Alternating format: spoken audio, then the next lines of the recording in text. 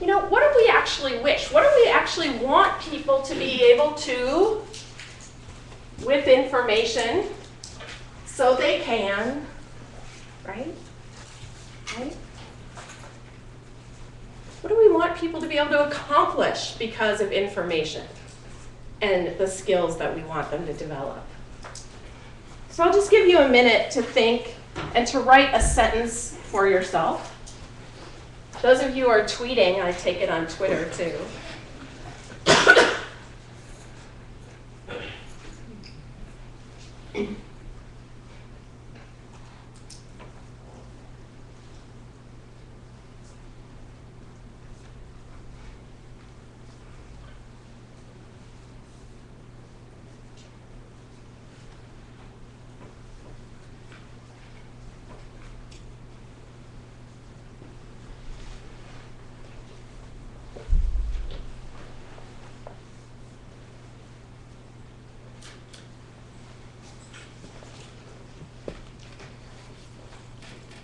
Anyone willing to share their sentence?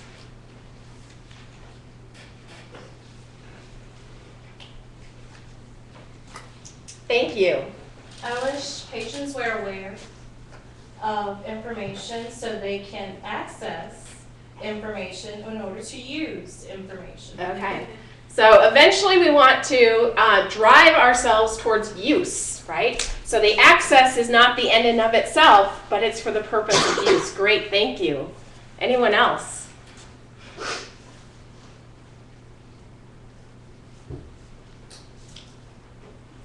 Great. Oh, you can arm wrestle for it.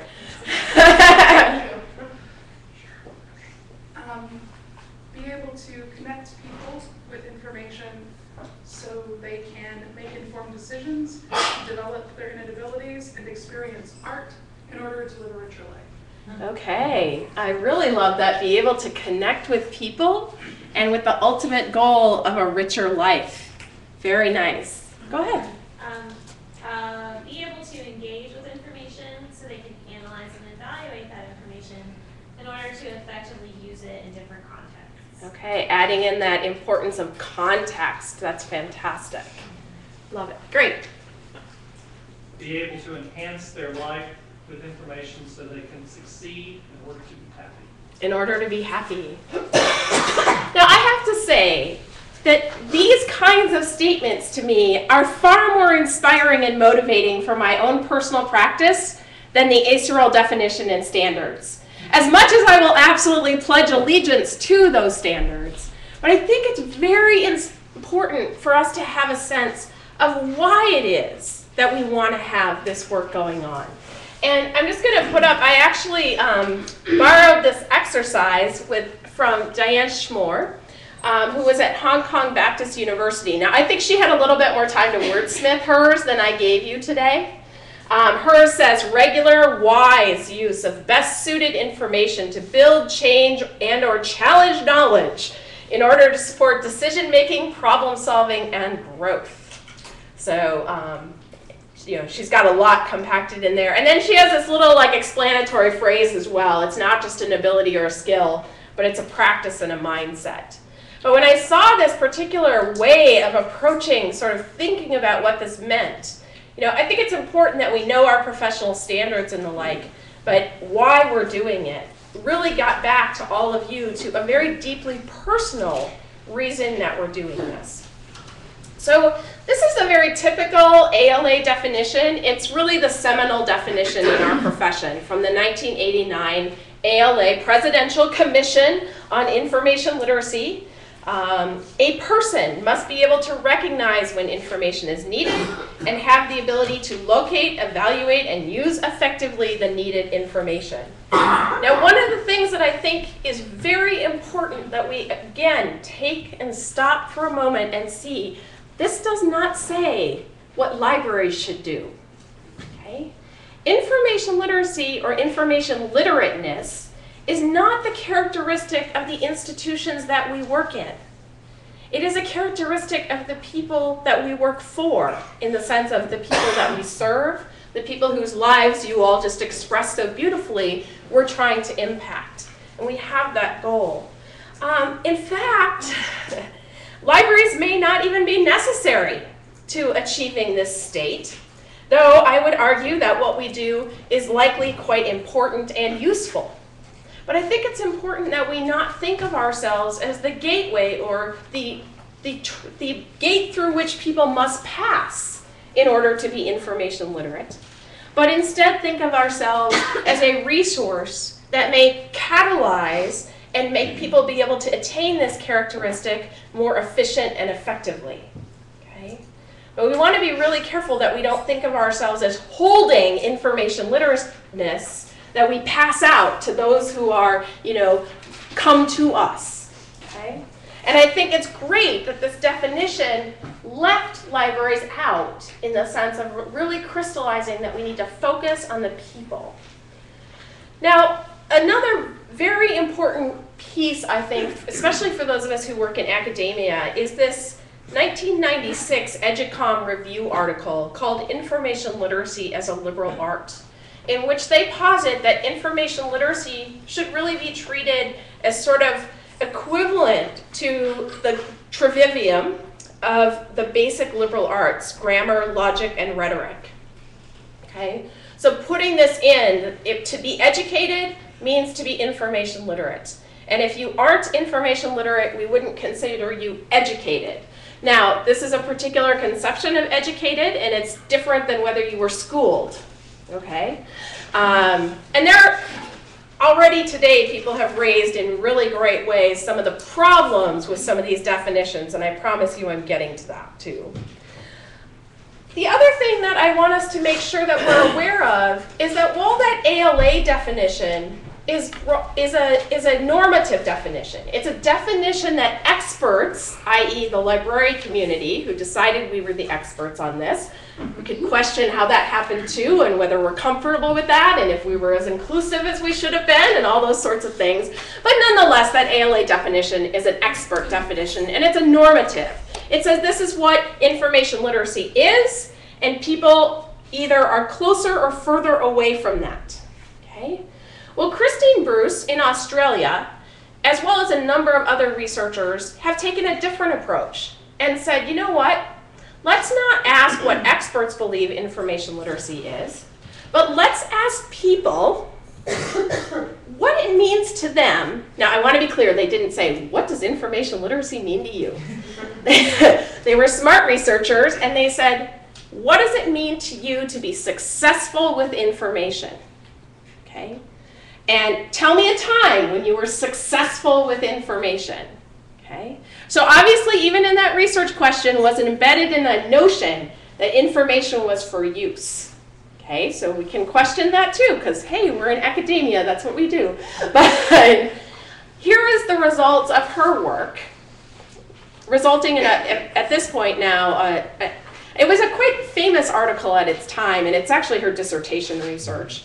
Now it's less well known, but the 7 Faces of Information Literacy, where she analyzed these transcripts of these very, very intensive interviews, 2 to 4 hours with each person over multiple times, using a methodological approach called phenomenography. I have to think about that word in order to say it. But usually we think about research as trying to find a single definition, like we come to consensus on something. And this particular research approach actually seeks out the diversity of perspectives. So it's interesting, even in that. And this is the diversity of perspectives that she found in the stories that people told. Sometimes being successful was about wrangling information technology. Sometimes it was about sources, search process. Sometimes it was about managing information. Other times it was about coming to know something new, something additional, and then my favorite, sometimes it was about making a wise decision. Okay. Now obviously as we look at this, we can think about as librarians where we've focused our professional practice. We've focused in a normative way, and we've very much focused on probably conceptions 2, 3, and a little bit of 4. Okay.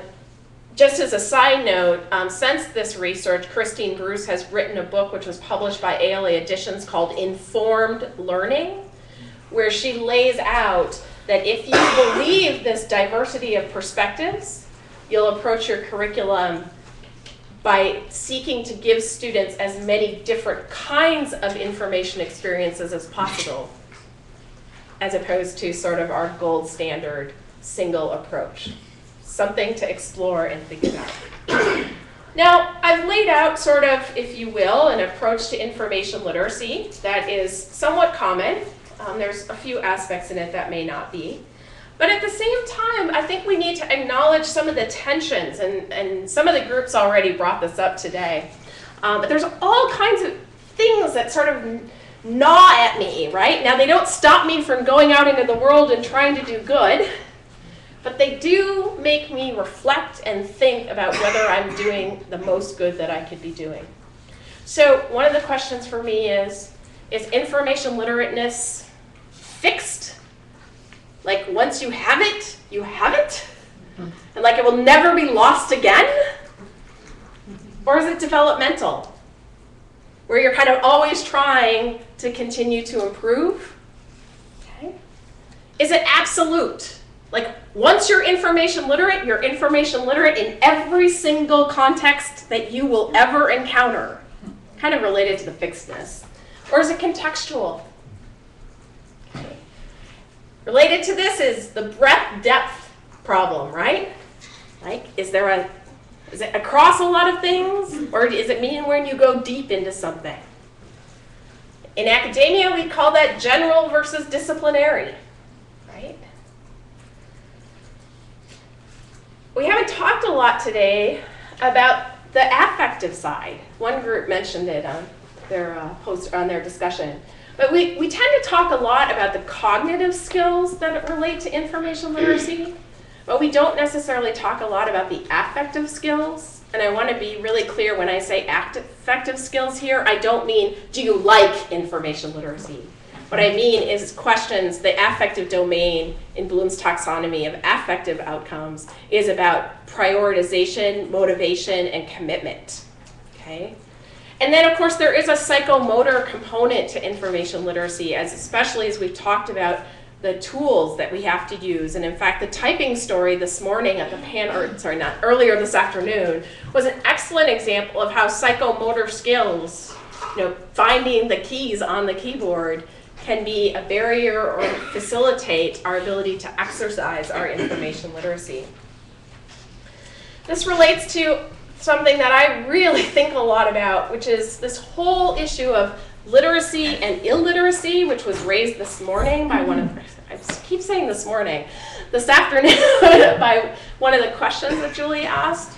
But I'd like to add another concept in here that actually troubles me, and I wonder if this isn't actually some of what we're experiencing, which is illiteracy. And illiteracy in the literacy world is having the ability to read, but no interest and engagement with reading. And I sometimes wonder when we look at our students' work, especially in academic settings, if it's not a literacy problem, but it's an illiteracy problem. And this comes back to the affective domain. Because I can look at the students that I'm teaching and see that they have their iTunes library organized, metadataed, 6 ways to Sunday. And yet, those skills don't come into another environment. Okay? So that's the transfer problem, even within an individual, at a moment in time. And that willingness and motivation to engage. And then the final thing that I think just sort of plagues our literature, professional literature especially, is the ends means confusion. That so much of our literature talks about information literacy, but the moment you start to read it, what they're actually talking about is an instructional program in a library which intends to help people develop information literacy. But it makes searching and understanding our literature very complex and unnecessarily confusing, I think, at times. So here are the tensions and the possible confusions that sort of I can see. And I think while we need to act and we need to work to do well in the world, it can be a little bit of a challenge at the same time to remember that not everything is decided. And in fact, more may be undecided or unclear. And this is actually why it's professional work. Okay? for the students in the audience, especially here. This is why it's professional work, because this is hard stuff to work through, okay? So let's think a little bit, though, about the societal context here as well. I mean, our collective lifespan, if you will. And there are a lot of documents, and it's already been mentioned this morning, IFLA, UNESCO, some of the work that's being done there, like the Prague Declaration, which was the original, towards an information literate society. So what does it mean for a society to be information literate? You just thought it was complex enough to figure out what it meant for an individual, okay? And IFLA continues to come back to this with UNESCO. The Alexandria Proclamation in 2006, which says that information literacy and lifelong learnings are the beacons of information society. Now, UNESCO is working a lot on the World Information Society. They hold a summit called the World Summit on the Information Society, WSIS. So much good writing and work that's coming out of that context that we should really be aware of. Because one of the things, as much as we may struggle in our country, right, as a colleague of mine said in another country, you know, can you be information literate if you don't have intellectual freedom? We may find ourselves challenged by that in this country at times, but not like many of our colleagues across the world do. Okay. So there's some precursors that we kind of have to ask ourselves. You know, if I'm not free to think, can I actually be information literate?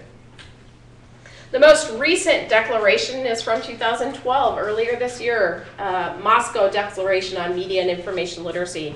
And those of you who might be wondering, Prague, Alexandria, Moscow, it's where the meeting was held. Where within the UNESCO context, media and information literacy are being joined together in sort of a single stream of activity. Previously, there was a media literacy group and an information literacy group, and really trying to say to ourselves, well, can we work together conceptually to try and draw these threads together? There's so many documents and details here. These quotes are far longer than they should be for a PowerPoint slide, but I want you to see that there's these rich documents that you can look at. So one of the things that this particular talk gave me an opportunity to do was to revisit an article that I wrote with 4 library school students in the summer of 2003, and this article appeared in Reference and User Services Quarterly. Okay. And this was it's titled Examining the Context, New Voices Reflect on Information Literacy. And I'm still in touch with 3 of the 4 students who wrote this article, so I actually pinged all of them and said, hey, what do you think about this article a decade later, essentially? Because even though it was published in 2003, we actually wrote it, of course, at least a year before. I'm really privileged to be able to teach in the library school at Illinois, and at that point I was teaching the Information Literacy User Education course. I now teach the Academic Librarianship course. But I had put out a challenge to my group of students one year and said, hey, you know, this Illinois Association of College and Research Libraries small conference is coming up. Who wants to be on a panel? You know, who wants to, like, let's step up, let's do something together. And 4 women, happened to be, all said, you know, I think I want to do that.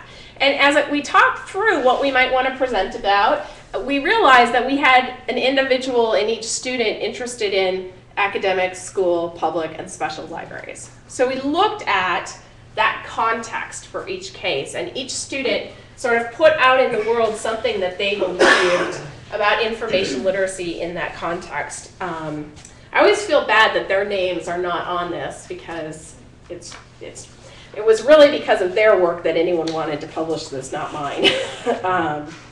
But Christine Skoglund talked about public libraries as a place where young children can first encounter the concepts of information literacy and independent learning. Now, hopefully they've also encountered this in their home, but it is a place where they can do that. And hopefully it also gives them a positive experience with libraries. Jenny Wiedenbetter talked about the school library context as a place where students begin to understand in a curricular and formal way that information seeking is an activity that we might need to intentionally engage in. Heather Tompkins put forward the idea that in academic libraries, students are having to use their independent seeking skills that they may have developed in their public library use with the structured things that they might have in school libraries in an environment that requires far more self-definition of what one is interested in, and then moving that into an academic scholarly conversation.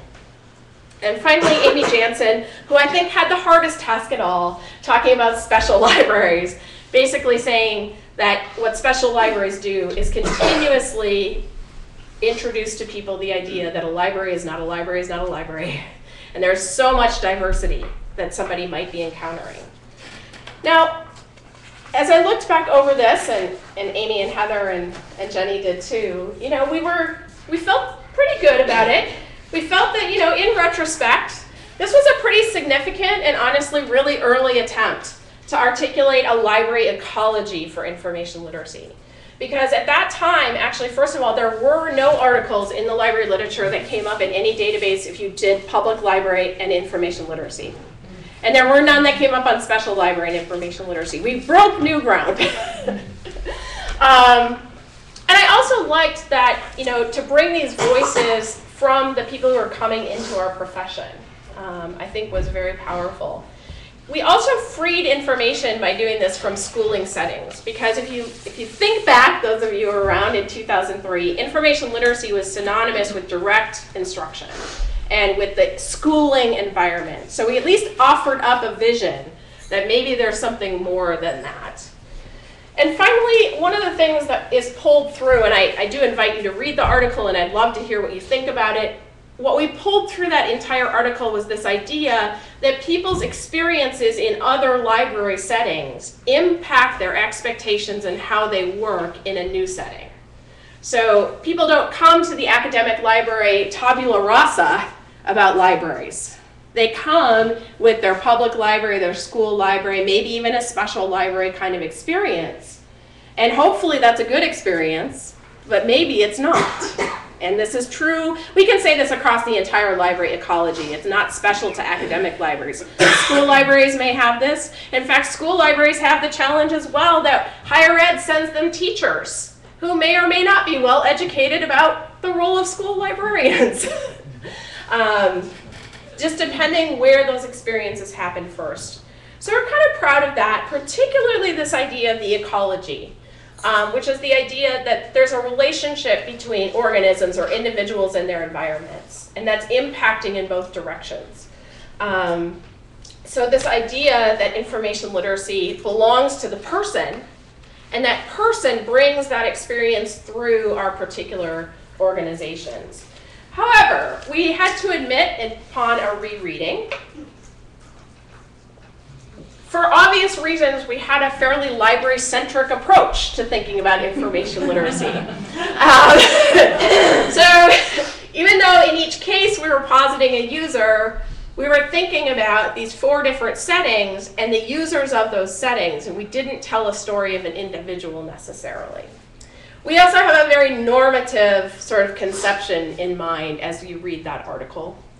And the final thing that I've really come to realize and sort of have to take stock of my own professional practice here is that an article very much assumes a user of privilege, a user who has a school library, a user who went to a public library, a user for whom information has been empowering and not intrusive. So there's a real sense, right, that we thought information's a good thing. But, you know, we really have to admit that the library is not the center of the world, maybe of our world, but is not the center of the world. And we really need to recenter our practice on the person and the community. And those of you who are familiar with David Lanke's participatory librarianship will know that he repeatedly reminds us that the mission of libraries is to improve society through facilitating knowledge creation in their communities. So information literacy is not for the sake of the library. It is for the sake of the user, the learner, the individual, the community.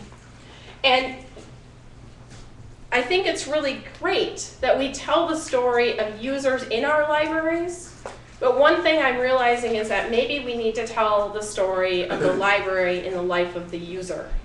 And really telling a story around a user, an individual, and what their experience is. Because one of the things our literature tends to do is also fragment our user experience studies in particular library types. So I can't actually personally think of any publication, though maybe somebody here knows one, that actually doesn't posit a library and the user, but rather looks at the user and says what are all of their information in library environments and what are the implications for practice, okay? So we tend to think of our users as dependent on us. And then only recently did we say, oh, in competition with Google. Well, they were never just dependent on my library or your library or your library. They were always in this kind of ecological ecosystem kind of situation. So the normativeness, I've already spoken about this a little bit, but you know, is there really a right way to be information literate? Libraries aren't of one type. So can we really reduce our user experience to one type? Now, normative things can, however, help us function as a vision or a mission, but they might be an unattainable ideal. There might be some disempowering notions of setting up unattainable ideals. Okay? And then, of course, the other question of, well, who's normative? Okay? My normative, your normative, right? People of power, people of dominant culture, who's normative? Okay? Something we should really think about anytime that we see kind of should statements, you know, declaratives. Now again, I think they have their use and their value, but we should be critically aware about this. To really think about how privileged some of our definitions and discussions are, and I kind of feel like group 2 stole a little thunder on this, but that's okay. Information's ubiquitous, but is access. I mean, we talk about this a lot, but really, any of you who work in a library or are students, do a little experiment. Go and try and do your homework as a public library patron. Some of you maybe already, but as an academic librarian, I would love to declare work as a patron in your library day, where I had to do my work with the tools we give our patrons, right? And just so many barriers that we put up for good reasons, maybe for not good reasons. But wow, when I'm sitting in my office with my completely networked computer and my own printer, it's a pretty nice life. Okay? So we also really believe that information is a positive and empowering aspect of life. But is it really? And for everyone? And a scholar I'd really encourage you to look at her work if you haven't is Virginia Eubanks. She's in New York. And she's doing a lot, and she's a professor of social work. One of her particular articles that I think is very powerful is called Trapped in the Digital Divide, the Distributive Paradigm in Community Informatics. She also has a book looking at this issue of information access, information literacy as social justice work. Okay. But she also told a story when she was on my campus recently about how invasive information and information technology is in the lives of people who, for example, depend on, we just lost the, welfare benefits, okay? So, you know, it used to be that there was no tracking of sort of exactly what you bought. And she told stories of people coming in to their caseworkers and having them have a list of everything that they had purchased because now it's all on these chips and it's all digital. And being grilled. Why did you buy this? Couldn't you have found a cheaper place? Okay? That is not an empowering information experience. That is not something that makes you say more information is better.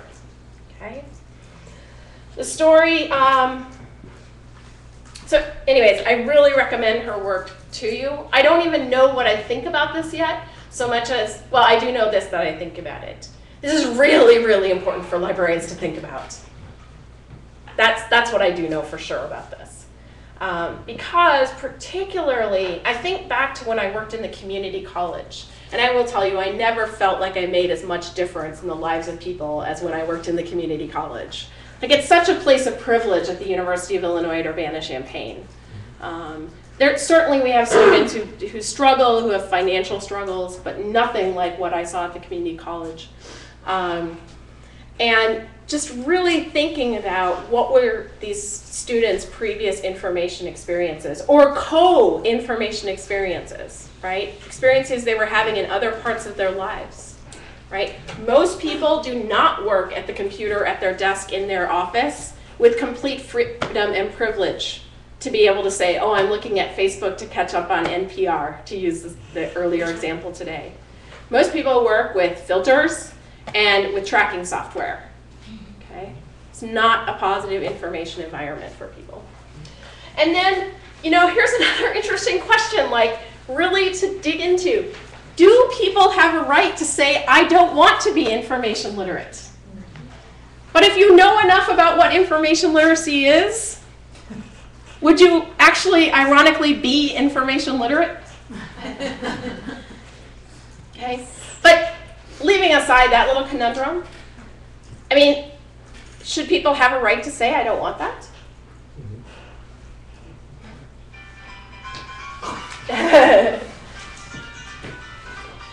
So let's talk a little bit about this schooling environment. It is really the ultimate privilege to define what should be for other people, okay? Which really is an awesome responsibility of educators, okay? And that responsibility is there in direct instruction, but here's a bullet I had to add earlier today. This whole issue of modeling, okay? So it's one thing when we think about the responsibility of educators to put together curriculum to teach lessons, but some of the biggest lessons they are giving is through their modeling and their own behaviors, okay? And we can look back at ourselves as librarians and wonder, has our library documented all of our resources and sources and where we've gotten things? Did we cite our sources when we adapted that policy from somewhere else, okay? Something for us to think about in this particular environment is this question of modeling. The real schooling that happens may be much more through observation. But regardless, if this interests you, and it's not a K-12 study, but Project Information Literacy, some of you may have heard about it, gathered up research assignments from faculty at institutions around the country. And I want to be clear that this particular study's methodology did not have the librarian saying, oh, ask this faculty member for their assignment, okay? I actually participated in the process, and what I was asked to do was to ask somebody on my campus to identify good teachers, and then the researchers contacted those teachers and asked if they would please submit a research assignment example. So these are things that people probably were proud of, right? If they submitted them to a national study. Yeah, not looking so good for the quality of guidance and research support that faculty are giving to students about doing research. Far more instruction around how many pages it should be double-spaced, it should be in this font, it should have this margins. And at best, in most cases, it would be like, you might want to look at EBSCO, or the library will have some resources. Not nearly the level of detailed instruction. So even in direct instruction, the one study we have, not going so well. And the system definitely has inherent inequalities. I mean, when you're the teacher, you get to decide. You get to grade. Now, increasingly, teachers are also finding themselves in a point of inherent inequality where what they're allowed to grade and what they're required to teach may not exactly be within their control in the same way it used to be. So they might be experiencing that same sense of inequality. What can we do about this? I mean, it's very popular, of course, to talk about this whole resisting the banking concept, that somehow or another the teacher knows, will pour it into the students will put it in a deposit account and take it out the door with them. And pursuing the co-creation of knowledge, where we come to know things together. And that's, I think, a very laudable ideal again. But increasingly, I think teachers and educators are finding themselves challenged by testing systems, funding models, all sorts of things that are impacting on this particular approach. Not that you can't still take this approach, but there's a lot of things pushing against you. Okay? And then the other question we just have to keep asking ourselves is, well, how applicable are all of these things that we develop in schooling to non-schooling environments? I mean, it's one thing when people sort of enter, if you will, a social contract. When they take my class on academic librarianship, I'm going to teach them academic librarianship. We sort of have an agreement around that. Well, I'm not sure that that agreement quite obtains when somebody goes into their business, their special library in their place of business, like that this is going to be an educational moment, right? Or in the public library setting, right? So it's a little tricky to think about how these might actually apply, you know, in this environment. So for me, what I'm always trying to do with my students and the learning outcomes is to try and adopt, and it was used this earlier today, critical information literacy. Not only evaluate the information, content, and context, but to help students, learners become aware, and actually I include faculty here, the systems and structures from which information emerges. I mean, it doesn't just like poof, right? It always comes out of some individual or community. And it includes helping students become aware of what does not emerge due to decisions and factors that may or may not be obvious. And in fact, I still see in my mind this young man from about 8 years ago, English class, small writing class, we're going over scholarly, popular, peer review, all that good stuff.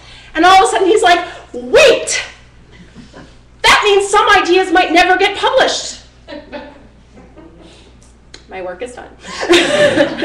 But it was this incredible moment for him of realizing that the world actually is making decisions about what he had access to and what was going to be privileged in his coursework. And it wasn't always going to necessarily be the best ideas, but rather the best ideas that could make their way through the peer review process. He's like, but what if somebody has a controversial idea? How will they ever get people to say it's okay? You are so smart. Are you going to grad school? Right? So I wish I could say I've had thousands of those conversations. But I mean, I'll tell you, one of the things that's so interesting to me is we talk about searching Google as if we're all searching the same thing. Unless you don't have, well, actually you're not, even if you don't have an account. Not a single one of us has the same Google search experience anymore. Early on we did, right? We could call up the same result sets. Now you can't.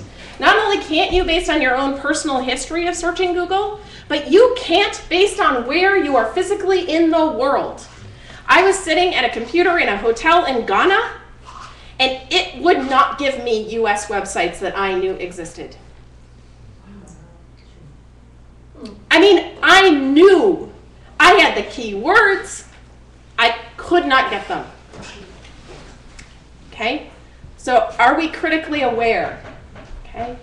So I'll tell you, I could care less if students know how to find the call number of a book or use the OPAC, because the student who's motivated to find information and really wants to find what they believe can help make their argument, they will come to the reference desk and say, hey, I can't figure out how to get this book.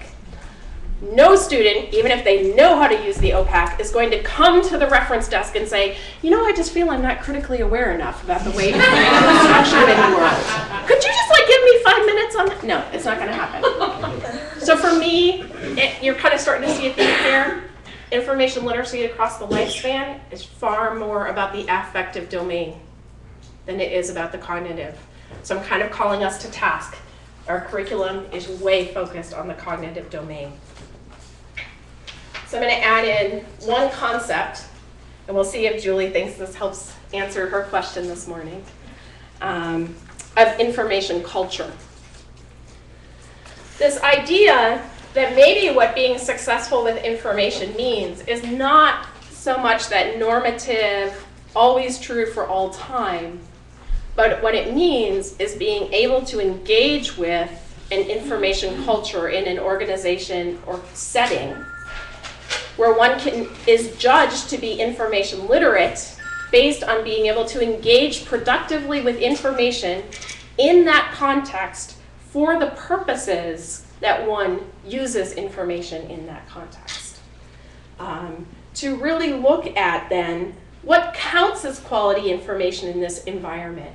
What counts as citing my sources? Because I kind of quibble with Julie. I think they do sort of cite their sources in Huffington Post. They cite them the way journalists cite their sources. They don't cite them the way academics cite their sources. Okay. So thinking about that, now I'm not saying every Huffington Post article does it great, right? But we might think about that. And this to me is a way of bringing in the context. But in the way of bringing in the context that doesn't just throw aside all markers of quality and just become relativistic of, well, it's just your opinion or it's just, no. Actually, for me, information literacy is ultimately defined by the community that you're a part of. And one of the things that I will hearken back to the 1980s, there was a document that ACRL put out in the 1980s called the Model Statement of Objectives for Academic Bibliographic Instruction. You can see why that title never caught on. What was brilliant about that document is what it said we need to do in academia is teach students that information comes from communities, is privileged by communities, is judged by communities, and needs to be used in community. And what the ultimate facility with information is the ability to move between and among the communities of which you are a part and to adjust your behavior and approaches in context of those communities, while at the same time remaining aware of the criticalness, the critical stance that when you will want to take action to change the information culture of a particular community. To say this is not the way we should treat a particular body of work or a particular group of authors. It's a very, very complex thing. So for me, I wrote an essay called Information Literacy as a Way of Life. And this is the way I summed it up for me in this, of what I want for students. And I'm in the academic context. For them to become habitual askers of questions, seekers of new knowledge, critical thinkers, and informed decision makers. But let me leave you with a final question.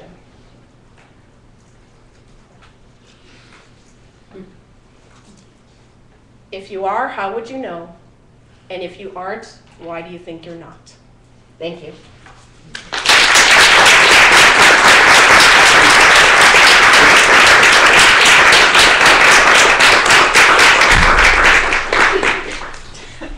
We don't have very much time, but do you want to take I have time. And questions? yeah, sure. Yeah. We can be in the light even. Yes. Julie, I called her out, so she gets the point of privilege. I actually like information culture. I like students know I like the word context. I like the context of term quality. I'm on board with all of that. I don't like the word literacy, but I like information culture and all the same time. That wasn't a good question. Thank you. Now, I think when I had at least one of the things up and asked about conscientious objection, I saw at least some like non-verbal, like, whoa, I'd like to ask a question or something here, so maybe not. No. Maybe they just need to talk. Oh, Clara. I guess I should have ignored it. I could have gotten out of it. No, go ahead, Clara. You brought up the whole notion of information culture. So how is that being introduced into a new way for us to teach information literacy? So interesting that you say that. I've been talking a lot with one of our business librarians about this particular context because she's very interested in not academic information literacy, but sort of work preparation information literacy.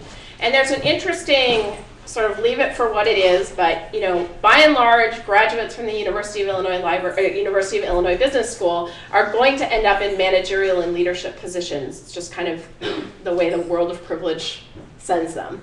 And so she's saying, you know, but yet every survey of employers says that students can't deal with information in the workplace. They can't communicate, they don't understand it, they waste time looking for it.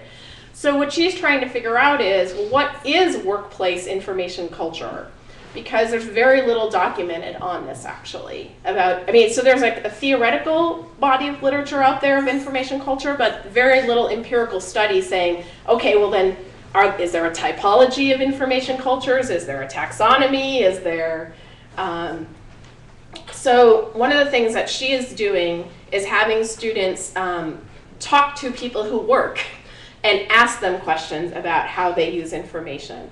And then trying to say, okay, well, if that's how they use information, how do you use information? And helping students monitor the gaps for themselves, because one of the things is they're going to get into the workplace and then maybe they'll change jobs or the culture will shift. And if they don't actually have the facility to actually change as a new culture, then they're going to be back in with employers saying, you sent us people who can't do what we need them to do. So I don't know that that's an explicit curriculum answer, but sort of I can at least share what we're sort of trying to struggle with that particular setting. But it does raise this other problem for us, which is we know those students go into this kind of job, and that kind of job is fairly homogeneous. It might be a little bit more challenging for us when we go to, say, the sociology department and think about what we should be doing there, because the student career path is not nearly so obvious. I always make more problems, not fewer. Could I do another one? Sure. Last for me, right. For me, it's important that information empowers change, and is there a way to introduce that into teaching information literacy? We can see, you know, the world critically now. We can see the inequities. So can we teach that other part, not to just engage information into disseminating it, but how do we engage information that we now ensure that there is new information, or we make something visible, or we call the truth out on something, or we just go and change something in society. Right.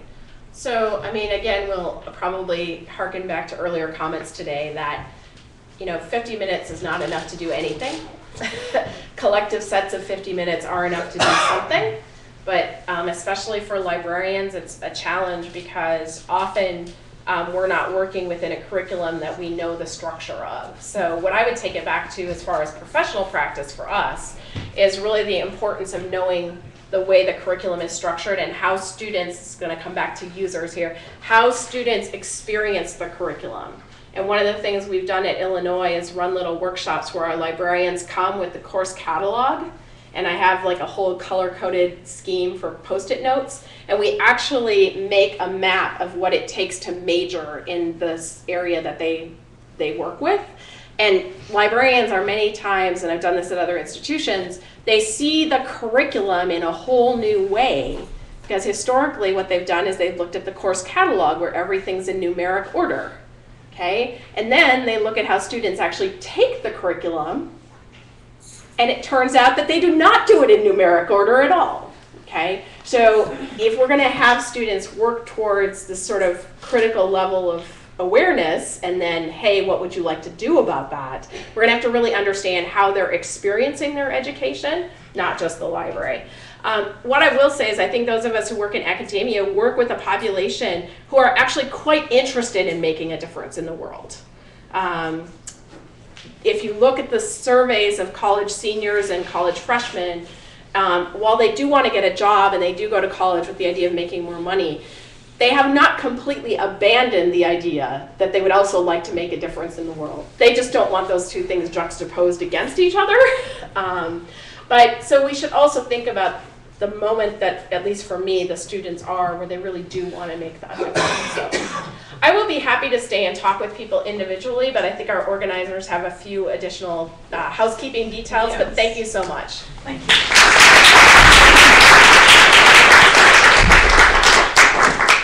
Thank you, Lisa. That was very thought-provoking, and you asked a lot of questions that I don't have good answers to. So maybe as time goes on, we'll come up with some answers that prove helpful for all of us. So just a few things before we go.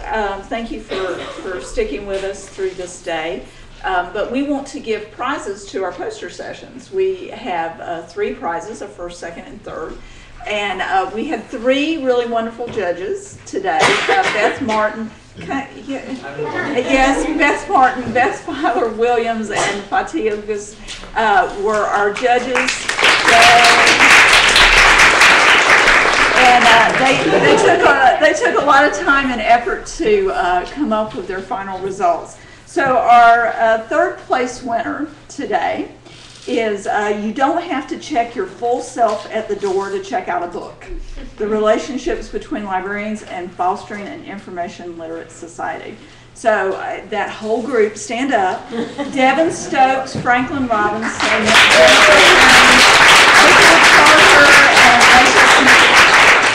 so if at least one of you would come down here and collect your prize. Yes.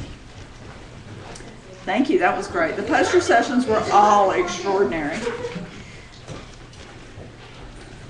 Thanks, y'all. I'll come this way first. Thank you so much. Thank you.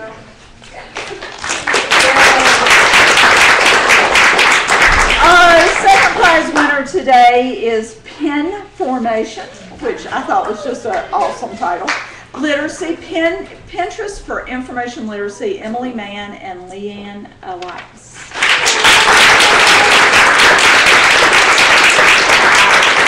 I'll wait 10 minutes. There you go, thank you.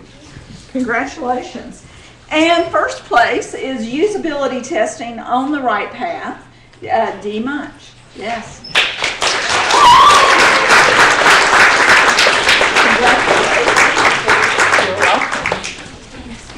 I want to, yes? What? Not done. I got a list.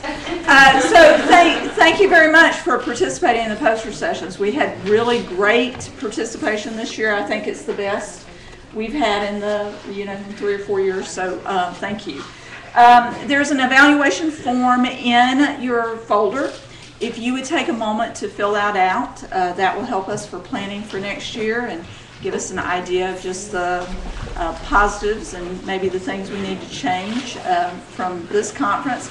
And we'll take those up at the door. If you don't have a chance to fill them out today, there's an email address and also a mailing address where you can send them. Last but not least, I want to thank several people. I want to thank our graduate assistants. If you guys would stand up, there's a whole crew of them.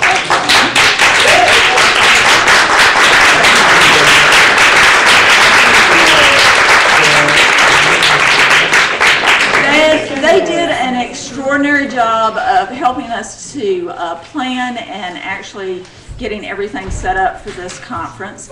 I want to thank Nora Bird. She and I spent